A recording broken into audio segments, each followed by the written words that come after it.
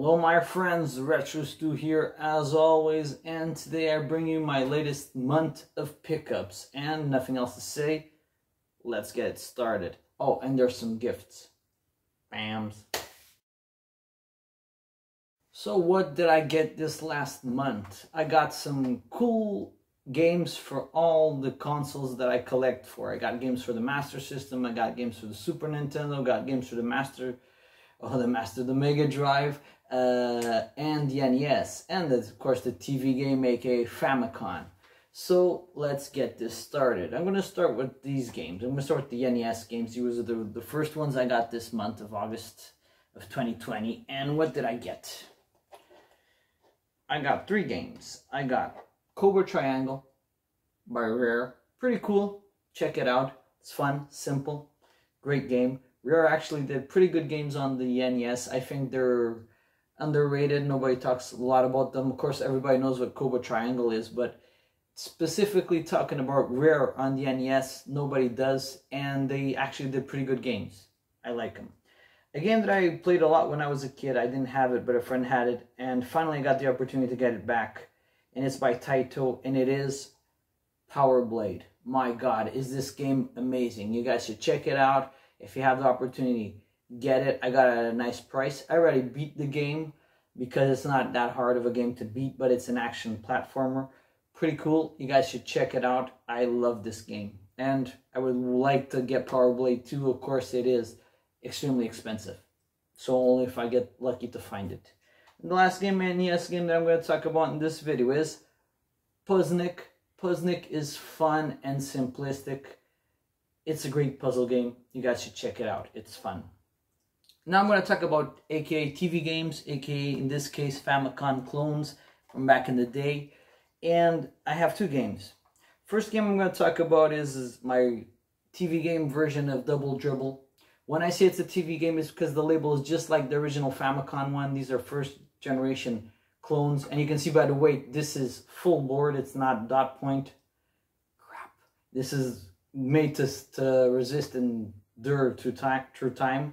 And I bought this from Up Your Arsenal. And he ended up giving me this Dendy card for the TV game too. A multi-card for the Dendy. I'm not crazy about multi-cards, but I like the Dendy cards. And they're not very common in this part of Europe, so great ad, and thank you for this gift, my friend. Continuing, the only Super Nintendo game I got this month was a gem. I played it. I had this on the Sega Saturn, and I played the hell out of it. Back in the day, I had a Sega Saturn. If you know about my story, I did have a Sega Saturn. Yeah, I had a 32-bit CD console back in the day. Now I don't care about CDs. And this is actually an excellent port. I have a friend that has a channel. You guys should check it out. He has an amazing story on this game. He is Retrogameforce, and the game is Street Fighter Alpha 2. He has a game about video about this game, and it is the impossible port of Street Fighter Alpha 2 for the Super Nintendo. You guys should check out that video. His channel is amazing, and his review about this game is one of my favorite videos on his channel. So check out Retrogameforce. So let's continue. The next thing I'm going to talk about is the 3 Master System games that I got. Today I'm well represented on the Master System. So let's continue. 3 games that I got for the Master System. First one I'm going to talk about is Rainbow Island. Yeah, it's more like the arcade port. It's a little bit easier than the NES port of this game. I prefer the NES port, but this one's okay. The NES one seems to be a little bit more personalized and different from this original one, but it suits better in terms of gameplay. And funny enough, 99% of the time Master System games look better than the NES ones, but this is not the case. I love the NES port, and this one is so-so. Let's continue. Another game that I got for the Master System, I had it on the Mega Drive, the number 2, of course, Space Harrier 2, and finally I got Space Harrier 1 for the Master System.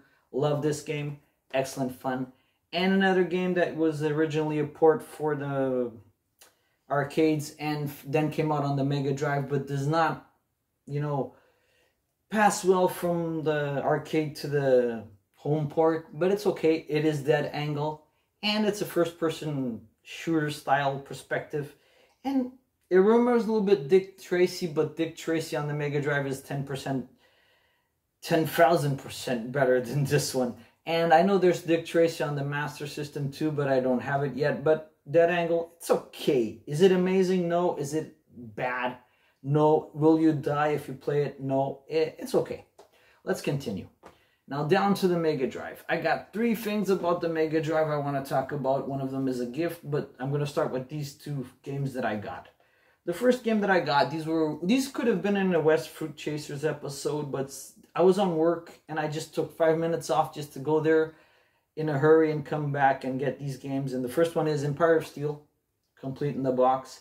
I beat this game the other day. I'm on vacation. I beat it. It's an amazing game. It's an amazing space shooter. Love it.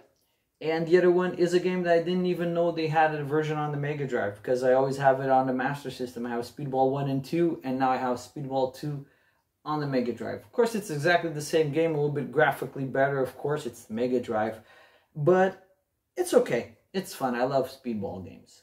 Last Mega Drive thing I'm going to talk about is not exactly 100% for the Mega Drive. It's for all Sega consoles from back in the day. You can use it on the Mega Drive, the Mega CD, the Mega CD 2, the Master System 1, 2, and 3, and on the Game Gear. And it is the box for the Transformer with the Sega Portugal seal of guarantee. That is amazing.